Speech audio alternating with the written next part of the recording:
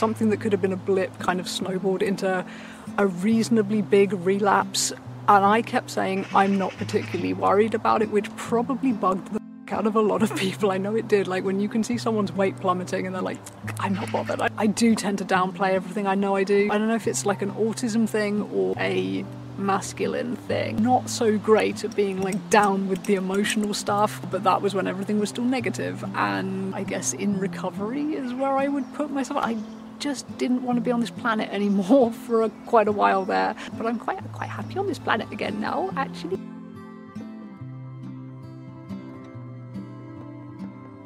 Can you see the little raven dude? I don't know if he's a raven, a blackbird or a crow or something completely else, but he's watching me, making sure I'm not up to any mischief in his cemetery. I love the zoom on this thing so much. Oh my god, it's so fun. Anyway, hello and welcome to one of my favourite places in the world. This is George and Martha. They are not relatives of mine. They have been here for a very, very long time. But this is a lovely peaceful cemetery, and underneath this lovely peaceful tree there is this permanent shade that you can sit in and you can make videos, and generally speaking nobody bothers you, although I did get nearly flung out actually when I came here in boy mode. I had my boy clothes on, and apparently if you're a boy in a cemetery looking a bit weird, you're up to no good. Like if you look like a girl you can get away with anything, but if you look like a boy you get some weird comments, and they didn't throw me out, they just kind of made me very uncomfortable until I left. But anyway, usually it's very peaceful and lovely around here. Also, welcome to my new hair. I am liking it very much. If you've been around on my channel for a while, you know I like to do pastels in summer, but last summer was so completely shitty mental health wise, I did not do my pastels and I missed them. It doesn't always look like this, it can also look like this when it's down. I was inspired by Lisbeth Salander in the Rooney Mara Dragon Tattoo video movie. I took like a bunch of pictures of her to the hairdresser and was like, this, you've got to like leave the bits here so you can swoop them up, and you've got to do this, and she got it really right, and I really like it. I really love that it's just a bit more punky and masculine when it's up, but it can also be kind of cute and fairy-like when it's down. But anyway, what I'm actually here to waffle about is that I've been promising the Instagram people a eating disorder update for really quite a long time, and I wanted to make it tonight, partly because I don't want people worrying about me unnecessarily, and also because there are things that I kind of need to get off my chest too. So yes, if you've seen the other videos I made one on IGTV and I made one at the beginning of all of this on YouTube. Basically, yes, everything was kicked off relapse-wise by cyberbullying, which probably affected me ridiculously because of the fact that I'm currently being diagnosed to see if I have ADHD too, which it looks like I probably do, and the whole rejection sensitive dysphoria thing, oh my god, relate, seriously relate. It's crazy. Like, while for so many years I wanted to pretend to be like that person who nothing ever gets to me, that was always because I was doing drugs or drinking. That was my armour, and without that armour, honestly, I'm a gigantic pussy and I can't take criticism when it's harshly delivered at all. So that hit me really hard, but there's also been a lot of real life shit going on for the last year that has been intense and scary and ridiculous, and only finally just now is that starting to go away. And yes, I do want to tell you, I really want to tell you what that has been about and what that has been like, because it's a crazy story. It's honestly, of all the crazy stories I have, this last year is hands down the craziest story I have to tell you, but I need to get this thing fully fixed first. Because that was going on too, I think I just felt very hopeless, and something that could have been a blip kind of snowballed into a reasonably big relapse. And I kept saying I'm not particularly worried about it, which probably bugged the fuck out of a lot of people. I know it did. Like when you can see someone's weight plummeting and they're like, I'm not bothered, I'm not fine, it's fine. Yeah, I can see why people were dropping Eugenia Cooney comparisons on me, because yeah, the I'm fine act bugs me about her too, and I was kind of doing the same thing, but only because I know my history with relapses, that ever since the shroom trip, which cured my eating disorder, which I've made a video about before, and it will be coming up in the Nostalgia Project. I do want to go over that story as a written version as well, because it was a big part of my life journey. I have relapsed about 3 or 4 times since then, and every damn time it's been basically the same as this time, as in weight drops very fast. The minute it gets miserable or difficult or boring, I get bored and I quit. So that was the main reason that I was like, yeah, I'm not particularly worried. And that is really what's happened, that I have sort of popped out of it lately, partly as a result of real life shit improving. That has been a huge factor, because I think honestly the real life shit was so bad that the other reason I was not worried was that, I don't know if I should even admit this, but there was a large part of me that was hoping it would kill me, because it was like, suicide is against my belief system. Certain things in the past year have made me think I don't, and that's a whole subject, not for its own video, because I think everyone's belief system should be their own. I don't think I should inflict my crazy ass beliefs on anyone else. But I don't believe that suicide is a good idea. I don't believe it's something that I should ever do, or that ideally people should avoid at all costs. Spiritually, that's what I believe. But my out, sorry, laughing because my out for this was like, oh well, if it's like an eating disorder and it's kind of like a semi-accident, if I die, well that's not really suicide, is it? So this was honestly my belief system while I was really relapsed, was like, if it kills me, great. I don't want to live like this, so if it kills me, great. And I was totally open about that with my therapist. So, you know, she started seeing me more regularly and stuff like that, and she was trying to push me towards eating disorder services, and I just kept saying, no, I don't. I know there are people who want it and who need it, and I don't see any point entering into a service that I don't want to try with. So I never went through with that, and honestly I think that's fine, because at this point, as I say, I'm really pulling out of everything, because the real life shit has improved, and it's like, you know what, I don't want to die anymore, so that's good. So if I'm not trying to die, well, then I guess I'm trying to live, and I guess I'm happy living. And at that point my appetite came back, because really I often wondered, like, does this even count as an eating disorder relapse when I'm not really deliberately starving myself? It's mostly that my appetite's gone. And if your appetite goes and you're an ex-eating disordered person, obviously that's triggering. Like, you do think, oh well, I'm not going to force myself to eat, I hate being this weight anyway, so if I'm going to lose weight and I don't want to eat anyway, then awesome, you know, that's kind of your thought process. So I did go along with it, and I did maybe push it a little bit, but I just found it so easy to not really eat much, which has never happened to me before. Like, I'm a really big binge purger in relapses. Usually that's where I go, and I know my body can't handle that anymore, so I'm really glad it didn't go that way, because I don't have any health complications at the moment. Like, I'm still getting my period, hair's not falling out, like nothing terrible health-wise has happened to me because of not doing the really damaging behaviours. Not to say that, oh, just not eating very much is fine, it's clearly not fine. Like, I was like tired, lethargic, did get dizzy a lot, stuff like that, but none of the really terrible stuff hit me, I guess because it was also quite brief. So that's good. So these days I am not counting calories anymore, I'm kind of eating intuitively, still kind of sticking to certain food rules and stuff, because I find that if I recover very quickly, it is a disaster. That is when a relapse turns into like a serious disaster, is if I try and recover really fast, I gain the weight really fast, then I flip out, and that's when it all goes very wrong. So recovery has to be slow for me, and honestly, the weight I'm at the moment, it is actually the weight that I was at for the majority of my recovered life, and for the majority of my life, actually, that I was born underweight. The doctors bugged my mom when I was a baby and when I was a kid to like feed me formula, fatten me up and all of this, because I was an underweight baby, I was an underweight kid.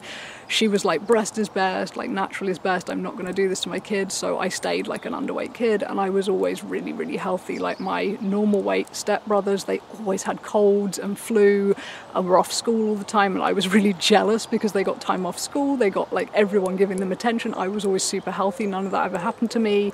So I was underweight all my life, basically. The time that I finally got into the healthy weight range was when I started drinking a bottle of Jack a day, and I shot through the healthy weight range and became overweight.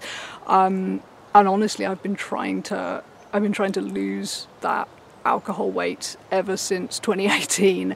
And in 2018, I lost most of it, and then I started binging my ass off, basically, and kind of carried on binging my ass off through lockdown, hence getting up to the weight I was at before. And I know for a lot of people that was kind of like an ideal looking weight, you know, the whole thick trend that's so in now, and that looks so good on some people. And I felt good with a corset on. I felt like, yeah, this looks good. I have an ass for the first time in my life, like, yeah, this is cool.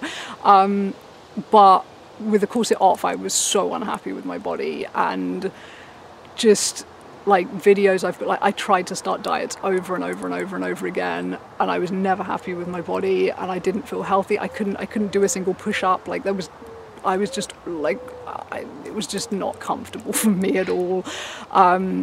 Whereas, like, okay, well, I've been eating intuitively for about 6-8 weeks, and I haven't gained any weight so far. Is my body okay with actually being back at its old set point? I don't know. You know, I am prepared for the fact that probably, like, having lost my appetite and not eaten for a bit, my body probably will have the, like, rebound binging at some point. So it's quite possible that I will just bloat back up to where I was before. And if that happens, I'll deal with it, you know. But I would like to see if I can maintain round about here, maybe like a few pounds heavier, because I, like, low-key hate how my face looks at the moment. I really preferred my face round about 15 pounds heavier than I am now. And I remember thinking that in 2018 when I was losing the weight, I was like, actually, my face looks really good at this weight. And I look back on my old videos and I remember thinking how big my mouth looked in all my videos, and just what a weird long face I had and all this big mouth. And that's come back again now. Like, I feel like one of the reasons I haven't really done proper lipstick today is that I don't know how to draw my lips on my face shape anymore, because when I draw them how I used to and I overdraw, my mouth just fucking takes over my face when I'm talking and it looks so weird. And so I'm kind of like, okay, I like my body at this weight, but my face looks just fucked. And even my mum at the beginning of when I was losing weight was actually really impressed and was really kind of like egging me on. Obviously she didn't, like, I didn't talk to her. I wasn't like, yeah, I've relapsed, you should shut up. I wasn't like that, because that's not me. I don't talk about serious stuff with my mom. That was a vow I made to myself when I was 18, and I've stuck to ever since, because honestly we just get on better when we don't talk about real shit. But anyway, my mom was recently saying, like, yeah, your face is looking very hollow, are you eating much? So I've been trying to just like eat around her as much as possible, because I just feel like I don't need anyone else crawling up my ass right now when it comes to mental health. I have, like, yeah, I have a psychologist, I have a therapist who physically comes to my house because of COVID and stuff. So it's, yeah, therapy stuff, like, feels like it's really just on me at the moment. I guess since I worried this one with the whole, like, yeah, I'm not really eating and I'd like to die stuff, so she started coming around more often, as I say. So and then when you pull out of it and you feel fine, you just feel like a drama queen, and you're just like, dude, please stop crawling up my ass and bugging me about therapy stuff. I feel happy and I don't want to talk about it, you know. So basically, stop counting calories, maintaining my weight, have a lot more energy, eating absolutely what I want to eat within certain rules. Like, I'm still not totally cool with carbs generally. I mean, unless it's like fruit. I'm eating a lot of fruit. I will put sugar in my tea, so actually I'm a huge hypocrite when it comes to carbs. But my brother came round a week ago and brought this risotto, and it was like the day after my mum had said she was worried about me, so I was like, clearly got to eat this risotto. And, like, not gonna lie, eating that risotto was fucking hard. Like, it didn't want to go in me. And then my brother said something about having fried the vegetables that were in it, and I was like, should I go in, you know what? And I was like, no, dude, we're not doing that. But yeah, so there's certain things I'm not cool with yet, but as I say, recovery has to be a slow process for me and for most people, I would say. You know, the first time I recovered from my eating disorder being serious, I was so sick of my eating disorder. I was so sick of looking weird, everyone treating me with all of it. I was like, I'm just going to stuff my face and I'm going to be normal like this, and that's all there is to it. And you know, so I did just start eating and eating and eating, trying to gain weight really fast. And I gained about, I don't know, I gained like 30 pounds in about 2 months, and just shat bricks, you know, just probably literally, but no, I was just, it freaked me out so hard. It freaked me out. Like, you think you're ready to just be normal again, but if you push yourself that hard and that fast, like, it takes an iron will to be okay with it, and I'm not going to do that to myself again. So slow progress and all of that, but yeah, eating a lot, nothing really to worry about, genuinely fine and all of that.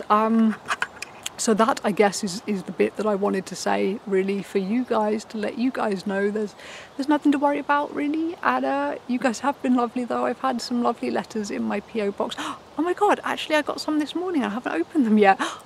Oh fuck, shit, I should have done that before I did this video, then I could have said thanks. Shit, I'm so disorganized.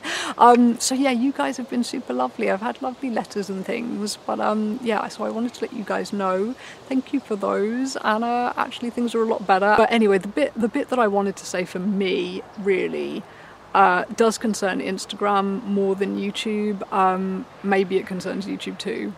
I don't know, because as you probably know, I am a gigantic pussy. Again, rejection sensitive dysphoria. I'm a gigantic pussy, and I am terrified of my YouTube comments. I'm terrified of my inboxes. I'm terrified of all of that stuff, so I tend to dodge it like crazy. Instagram really feels like kind of my comfortable home on the internet as far as public platforms go. Instagram is where I'm the most comfortable, because people usually have pictures of their own faces, therefore they don't say some of the shit that people will say on YouTube or from like in an email or whatever.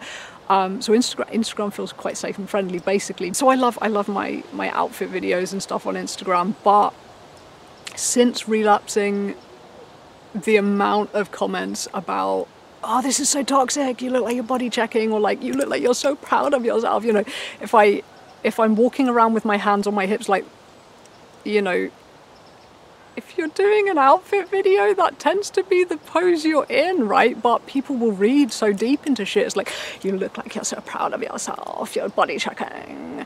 And I'd think fair dues if I hadn't already made a 17-minute long video about what body checking looks like and is really like. And yes, I did make that video due to and based on my own recent social media experiences, which I'm pretty darn sure I said in the intro of the video. So I'm not quite sure why I've had so many people on my Instagram making comments like, oh, I could tell what he was really doing in that video. He was totally trying to justify his own body checking.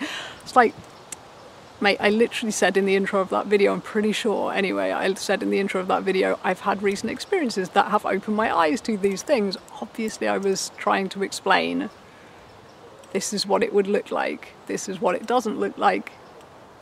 Get my gist, you know. So, but even after I made that video, you know, and I made that video thinking, look, for me and for every other openly ED'd person on any platform, like, it is so toxic when you are driven away from your social media, i.e. your support network, by people thinking you're doing a toxic thing that you're not doing. So I want to explain this. I want to help other people and myself just continue to live their lives and not feel they have to hide themselves because of having a mental illness, essentially. Like, that's all it really is. It's a mental illness that is unfortunately visible. There are lots of physical illnesses that cause you to lose weight too, but I very much doubt you would tell somebody who, say, was a cancer patient, or say had recently lost their wife and had lost a lot of weight through grief, you would not be telling those people, please get off your social media, your body is triggering and toxic. Like, they're going through enough, you're not going to do that to them. And I feel the same about people with mental illnesses that show on their body. Like, don't, you know, yes, trigger warnings, if you're showing something very graphic, you know, if you're Anna posing, as we used to call it back in the day, you know, deliberately flexing your rib cage, think the You know that classic Kate Moss picture in the Calvin Klein advert where she's kind of flexing like this, and I think she's topless or wearing a bra, and like her rib cage is really visible. If it's something like that, even if it's artsy, like yes, put a trigger warning on something like that, sure, but although at the same time you can't protect people from themselves. You know, there are a lot of people who want to be triggered, and if they see a trigger warning they will just click all the faster because it's like, this is gonna be good, man.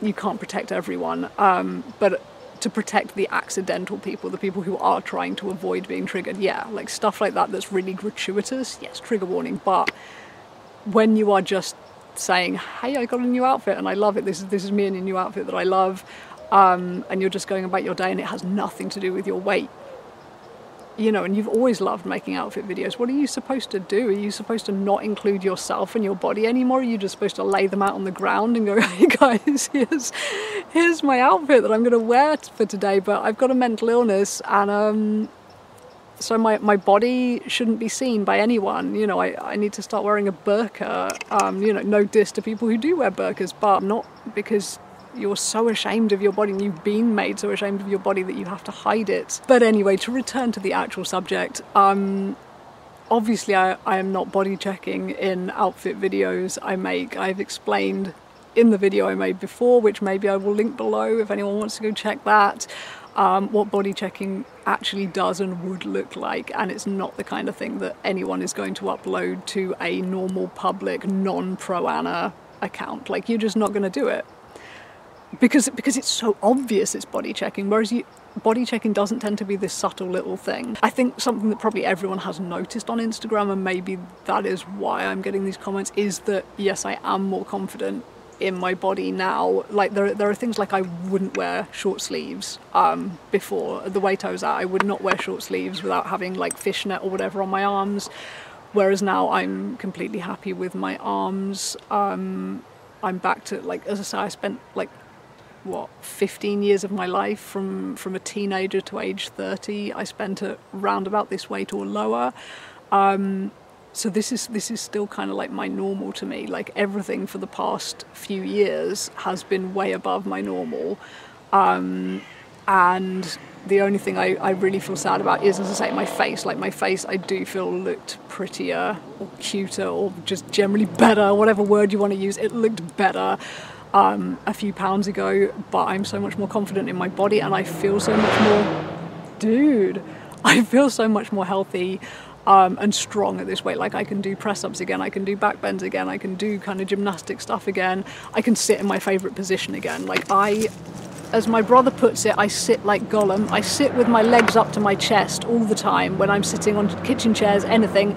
I sit like this with both legs, and and while I was heavier, I couldn't do that anymore because my stomach was like this pillow, and I could only get my knee to like here, and I could feel my stomach kind of pressing against my thighs and just getting in my way. Now I can sit in my comfortable autistic position again, and things like that. I just feel much more myself. Looking back at the history of my life, there have been multiple times that I started to gain weight and something has always kind of knocked my weight back down again, whether it was some kind of addiction, whether it was anxiety, whether it was a relapse. Like, whenever I seem to get to a certain weight, something seems to go wrong in my life and it just seems to just fall off again, in whatever way, shape or form, I don't know, but I don't know. Anyway, like, I'm not one of these like, oh, everything happens for a reason people. I think people who say that, like, everything is currently going right in your life is what it means. And, you know, I could say that about all of this. I could say, oh, well, actually, you know, I feel really great in myself right now. So maybe it was good that I was like totally cyberbullied and wanted to die for 3 months. I don't think that. I think I am cherry picking the good bits to be an optimist is what I'm doing. Anyway, fuck, I'm really waffling here. I'm really waffling. What I actually wanted to say is, yeah, this is probably what my body will look like for a while. Therefore, it would be cool if the comments regarding, oh, this is so toxic, I can see you body checking and all of that, if those comments would kind of stop now. That would be really, really cool. Or comments generally about, oh, this is so toxic, you're being like Eugenia Cooney, this is so toxic. No, at this point you're commenting on someone who is actively trying to pull out of their nosedive, who has, in my opinion, pulled out of their nosedive. I mean, my therapist has backed the fuck off my ass today after me saying, yeah, you know, I don't want to die and I'm eating food and I'm happy. So that's why I wanted to make this video today, is that I have recorded this video before, but that was when everything was still negative. And so obviously I'm very glad that I kind of got delayed in editing that, because stuff has changed and now I can give you a positive video. In recovery is where I would put myself. I don't know, man. The culture of my family, we don't use words like that. Like, even now, man, we are so fucked up about mental illness. We don't use words like that. Like, nobody has ever celebrated with me any anniversary of any kind of recovery, be that drug recovery, alcohol recovery, like eating disorder recovery. No one has ever like celebrated with me. No one has ever asked me like, oh, what you know, how long has it been, how long have you been sober or clean or healthy for? Like, it's never that. Like, we don't use the words recovered, relapse. It's just so fucking British and 80s about it all. It is also swept under the rug. So even calling myself like in recovery, it just sounds so weird to me, because it's just not a word that I've ever really used about myself out loud. Maybe like typing on forums, but never out loud. So it sounds weird in my mouth. It feels weird in my mouth. But yeah, I guess, I mean, I do tend to downplay everything. I know I do. I don't know if it's like an autism thing or like a masculine thing. I think it's probably a masculine thing. You know, I grew up with 3 brothers, 2 dads, not gay dads, but a stepdad and a biological dad. So a lot of blokes around me. Like, consider myself a bit of a bloke, therefore not so great at being like down with the emotional stuff, and particularly portraying myself in a position of weakness. I am not good at that. That is why I think for so many years I tried to play off like I was absolutely not bothered about criticism, absolutely not bothered about hate, all of that, because it's macho, you know. And I say with my fucking pink unicorn hair, I'm just not good at being like, you know, people hurt my feelings and now I'm hurting myself and I'm sad and I need help. I can't do that. I can't do that. I come off like such a fucking asshole in therapy, particularly when it's like addiction therapy or eating disorder therapy, and you have to go in there and you have to prostrate yourself on the floor and you have to say, you know, I'm really out of control and I can't control myself and I need help and I got, you know, can't do that shit, man. I come and I sound like a prat because I'm like, yeah, so I used again this week, and this is purely an example. I'm not saying I did not. But, you know, I'd be like, yeah, I used again this week because I wanted to. I felt like it, fancied it. Fuck you, kind of thing. You know, the macho way of doing these things, that's all me. When actually what I mean is my cravings were fucking unbearable. I couldn't stand the world. I couldn't live like that anymore. I couldn't get it out of my head, and so I fucked up. I'm sorry. Yeah, it was regrettable. Can't say those things. Can't do it. It makes me fucking itch inside even saying them as an example. So, so I know I come off like a bit of a prat when it comes to these things, because I can't portray myself as weak. Can't. Yeah, that basically sums it up. Can't do that. Which is bullshit. For everyone. Fucking bullshit. Boys can cry. Boys need therapy too, probably more than anyone else actually, from bottling it up all their lives. But even if you're raised female, like, you still have that bullshit in your head. I swear, it's just a part of you. It's just a part of you, and it's very hard to get around. So I know I come off like an asshole when I talk about things like this. I know I do. Because I've had so many therapists who haven't seen through it, and they've been like, you don't want help, you don't want help. It's like, am I not sitting here in a fucking therapist's office of my own free will? Like, come on, man. You gotta see through the bullshit, and they just don't see through the bullshit. My bullshit is too good. Either that, or I guess they see me and they see my silly hair and all the rest of it, and it's like, yeah, you're a rebellious dickhead, aren't you? You're a rebellious dickhead, you're just doing it for fun. And worst of all, you're a rebellious middle-class dickhead, so you've got no excuse, you know. Never mind the fact that you've got numerous underlying mental health conditions and you know, all the rest of it. No, you've got no excuse because you're middle class. I've literally had this said to me. I have literally had this said to me by a therapist. You don't belong here. You come from a good family. You don't belong here. Drug services, that was. And it's like, I see his point, but you've got to think, well, why would a person who comes from a good family, who had, you know, technically a fairly good start in life, why would they end up in this fucking position if there's not something deeply fucking wrong with them, you know? You know, I said to him, well, where do I belong? Do I belong back in eating disorder services with the rest of the rich white girls? Is that where I belong? You know, because I've been there and they don't help because there's none in this area. You know, yeah, he was interesting therapist. I actually requested that therapist. I thought he was intelligent and interesting. Anyway, when he quit, he called me his most challenging client ever.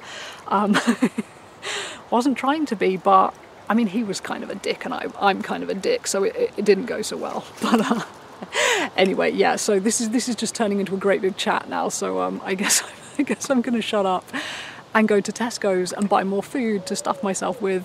I'm really obsessed with yogurt right now. It's kind of occurred to me that I haven't really been taking in any calcium particularly over the last little while. And I know I already have osteopenia, so I don't want to make it any worse. I'm well overdue for a bone scan, but while COVID is going on, I'm not going into a hospital when I don't need to for a bone scan. You know, that can wait another few months, you know. But I should really find out, like, how bad that is, because they put me on calcium pills for a while and I eventually stopped taking them, and that was about a decade ago. And I shouldn't even laugh, like, that shit's serious. You don't want to end up with like broken hips by the time you're 50. So yeah, so yogurt, I'm obsessed with yogurt, so that's where I'm going. Is I'm going to Tesco to buy yogurt, and I don't know even why I'm telling you that, because it's very boring and you don't care, but anyway, thank you for coming with me to one of my favourite places. It's so fucking lovely, this cemetery. Oh my god, let me just show you around a little bit. It's beautiful with the sun setting. This video is just getting more tangential and bollocky by the second, I apologise. But anyway, so I'm particularly fixated on outfit videos on Instagram right now because I like my body, but I really don't particularly like my face right now. So you're more likely to see an outfit video than like 20,000 pictures of my makeup. So it'd be cool if I stopped being driven away from my social media, i.e. my support network, by that kind of negativity. That would be cool. Like, I am definitely just gonna have to start reading my comments more thoroughly on there and just immediately just booting anyone who seems to have a very negative, like, I can see what he's really doing. Because I have seen a few of those on my Instagram, and I don't like to block people. It feels very aggressive. It's not really. It's not aggressive. It's not aggressive to set boundaries on a space that you are trying to keep positive, not just for you but for everyone else too. Like, that's not aggressive. That is fine. Why am I so shit with setting boundaries? Like, I don't know. But I need to just be more proactive with that when it comes to that kind of behaviour. Not just for me, but literally for the person too, because hate clicking and hate viewing, and you can tell that people are hate clicking and hate viewing when they're like this, when they're like, you know, they're getting so much pleasure out of dissing you and out of stalking your post and just being full of hate, and it's like, that's not good for you either. I'm literally going to take my shit away from you because you are using it to hurt yourself. Like, it's not an aggressive thing to do. It helps everybody. Be cool with it. Don't be so weird. Self-talk. But also, if it applies to you, it applies to you. Anyway, it's actually getting kind of late now, and I need to go to Tesco, so I'm going to shut up. Thank you for being here for a gigantic waffle and for meeting my new hair. And hopefully that clears stuff up. And yes, hopefully everything continues to be good, and one day I can tell you my crazy fucking stories about last summer and this year and why I just didn't want to be on this planet anymore for quite a while there. But I'm quite happy on this planet again now, actually. Quite happy on this planet. Is it just going pastel? I swear whenever I go pastel, I'm just happier as a person. It's the happiest colours. I was actually going to dye it black, dude. I was going to dye it black, the whole Elizabeth Salander haircut. I was going to do the full thing and dye it black, but I'm so glad I didn't. Like, it's summer. It's summer. It's actually a heat wave is just starting here. It's been like, oh, I don't know degrees, but it's been hot, and it's going to be even hotter tomorrow. So maybe I'll come back here, make another video. I don't know. But anyway, feeling quite cheerful. This is long. I'm going to shut up. So thanks for being here with me. Over and out. Bye bye.